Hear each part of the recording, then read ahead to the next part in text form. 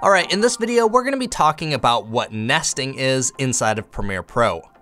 Nesting is something that can be extremely useful and you will be using all the time. Nesting is basically taking a complicated group of clips and putting them all into one clip or one folder. And I'll show you how that works now. So right here, you can see I have all of these different text and graphic layers. And if I wanted to move all of these around or animate this on and off screen, I would have to do it to each layer, which would get kind of annoying and repetitive. So what we can do is we can select all of these, right click, and then go down to nest. And then it's going to prompt you to name your nest. I'm going to name it animated text titles. And then you'll see it created basically another sequence right here. And now one thing I like to do in Premiere is I like to have a folder for all my nests. As you can see, I have lots of different nests. So whenever I make a nest, I drop it in here. So that way I don't confuse it with my sequences since they use the same exact icon. Now that we have our nest, I'm gonna highlight this and then go to the effects controls and now watch.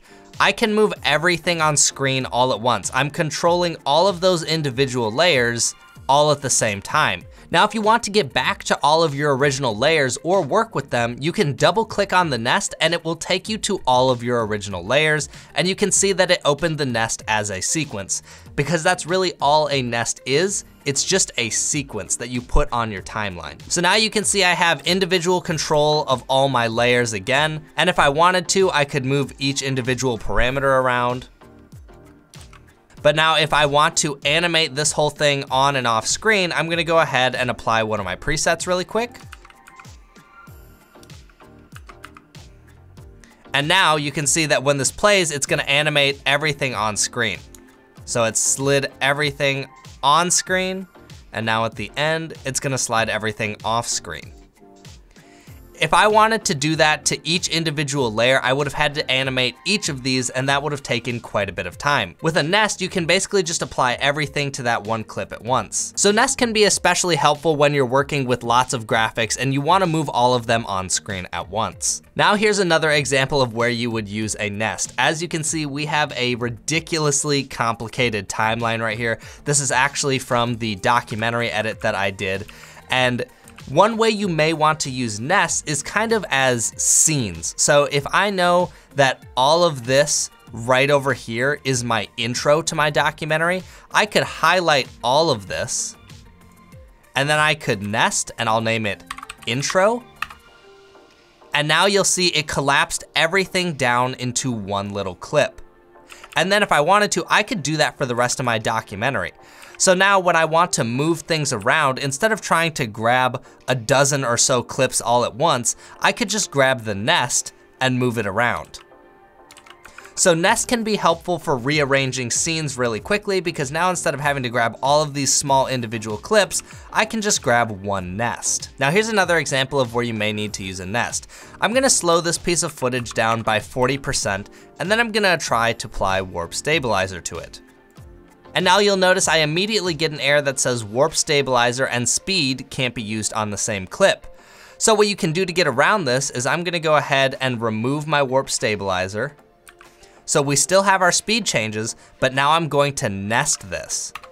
And now watch, if I apply warp stabilizer, it works just fine. Now, if you're finding yourself wanting to unnest, there are a few ways to do this, some of which are faster than others. The most common method you will hear about is double clicking on your nest, copying all the content inside, going back to your timeline, deleting the nest, and then pasting all of the stuff that was inside of your nest. While this totally works, it's pretty slow and definitely inefficient. The proper way to do this uses a few keyboard shortcuts. Those shortcuts are match frame, overwrite, and a little box called insert and overwrite sequences as nests or individual clips. So the first keyboard shortcut is called match frame, and the default shortcut for this is F. I've remapped mine to Command Shift F since I like to use F for other common tasks that I use more frequently. What match frame does is whatever frame you are on, when you press the shortcut, that exact frame will appear in the source monitor, so you have access to use that exact part of the clip again. So once you've selected your nest and you've hit match frame, it's going to pull it up in the source monitor. Now, normally if you were to drag this into the timeline right now, it would come in as a nest. This is generally the behavior that people want. But if you come up to this button in the timeline called Insert and Overwrite Sequences as Nests or Individual Clips,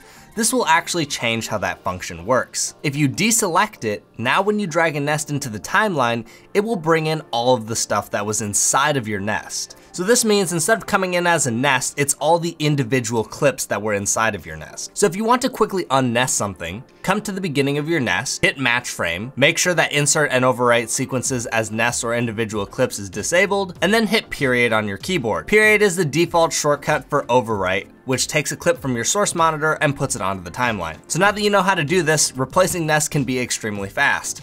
All I have to do is hit F, then period, and I'm done. Now the only thing to be aware of is that if you had clips on top of your nest, you will want to move those up a few layers so that when you do the overwrite command, it doesn't overwrite those clips. In my example here, the stuff inside my nest is 6 video layers tall, so I will need to move all of my other video layers up to at least V7 so that when I overwrite, they don't just get deleted. Now that you know how to nest and unnest, let's talk about a few little quirks you should be aware of. First, nesting is only supposed to be for video. If for some reason you really need to nest your audio, you can create a nest of all your clips, and you'll see the video got nested, but the audio didn't. What you can do is select the nest, hit match frame, and then drag both the video and audio into the timeline, and now you'll notice that the audio is nested instead of coming in as individual clips. Whenever you create a nest, audio does get put inside the nest, but for some reason it doesn't nest on the timeline. From what I can understand, there aren't many workflows where you really need to nest audio since there are better ways of handling groups of audio in Premiere, so just be aware that nesting audio isn't really a recommended practice. But if you really need to do it, this is how you do it. Second, like I mentioned before with Warp Stabilizer, sometimes it can be best to apply an effect,